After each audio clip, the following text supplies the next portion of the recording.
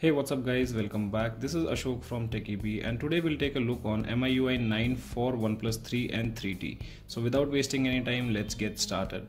This is one of the amazing ROM which I found. This ROM also has OnePlus 5T gestures which I'll show you later.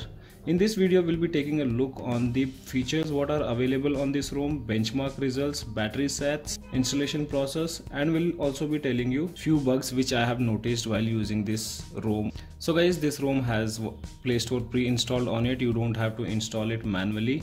First, let's go to the settings and check the software information. So going to settings, here you can find an option of my device. Under this you go to all specs. Android version is 7.0, MIUI version is 8.2.1, that is a beta version, and the security patch is 1st Jan 2018. And on this ROM, things like Volt services, fingerprint, everything is working fine. I did not find any kind of issues. So the main highlighted feature of this ROM is the OnePlus 5T gestures. Let's go to the settings and check out that gesture feature which is available on this ROM. So that feature can be found under settings, system and device. This is a gesture feature that says full screen display.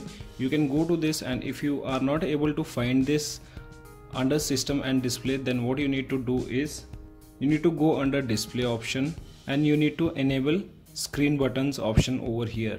If this is not enabled, then you won't find that option. Enable this and you can go back and search for the same feature, that is full screen display.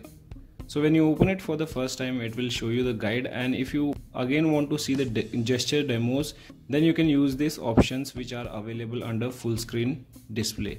So I'll show you one by one all these three gestures which are available on this. So make sure to enable this and full screen mode. You can select the applications which you want to have under full screen mode. After that, first one is go to the home screen. Swipe up from the bottom of the screen. So let's go here and see a demo.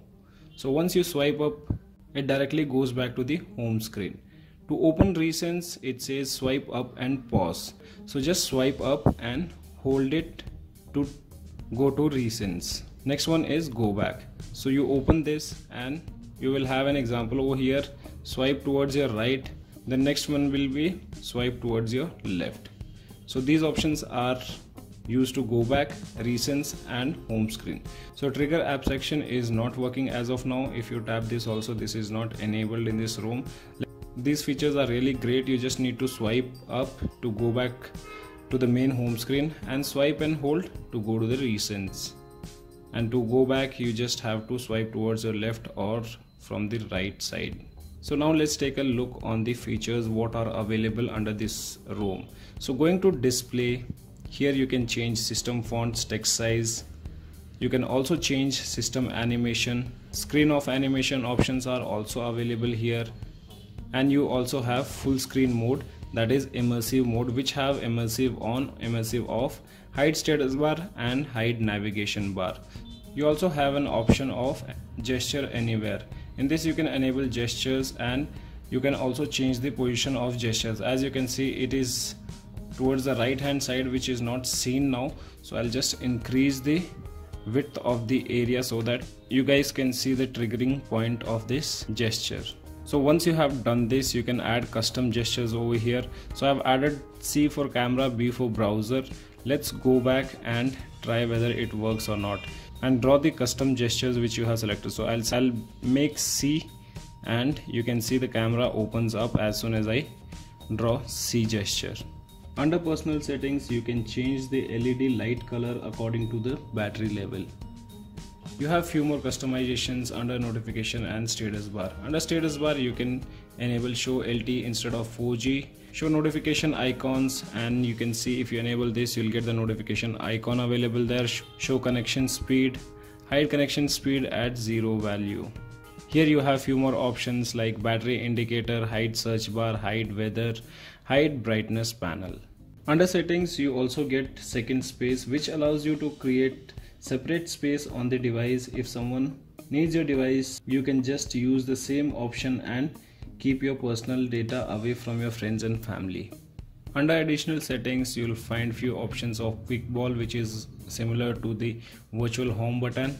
After that, you have button and gesture shortcuts, which can be enabled or disabled from here, like screenshot, launch, voice assistant, and few other options of split screen.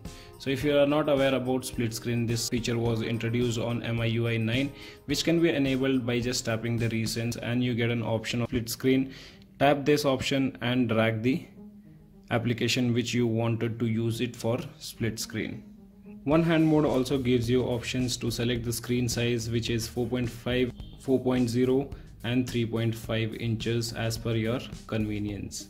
And this feature is working great, as I'll show you. You just have to swipe from left to right or right to left.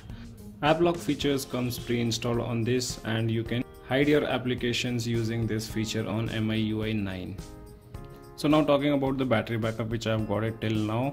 Going to settings, under battery and performance, battery usage, battery use, and going to hardwares. So here you can see the screen usage time is 2 hours and 48 minutes with 44% of battery still remaining. So a pretty decent battery backup which I'm getting on this MIUI 9. And one more thing, what you'll notice is the shadow under icons. So this can be disabled from settings. You guys can check out all the settings, because this ROM has lots of customization options. You also get few themes on this ROM which are pre-installed, that can be also found under settings, under themes. So you get default, black, and limitless. So black is the new addition which they have done, or else we used to have default and limitless on MIUI 9. Now talking about the benchmark results. Due to some reason, Geekbench application is not running here, so I've taken benchmarks using Antutu Bench application. So under this, results were 1,49,948. Pretty good results on MIUI 9. Only issue which I found on this ROM was the video recording. The device records the video, but the issue is it doesn't get saved. So as you can see, I've started the video, and if I stop this, it won't be available under gallery.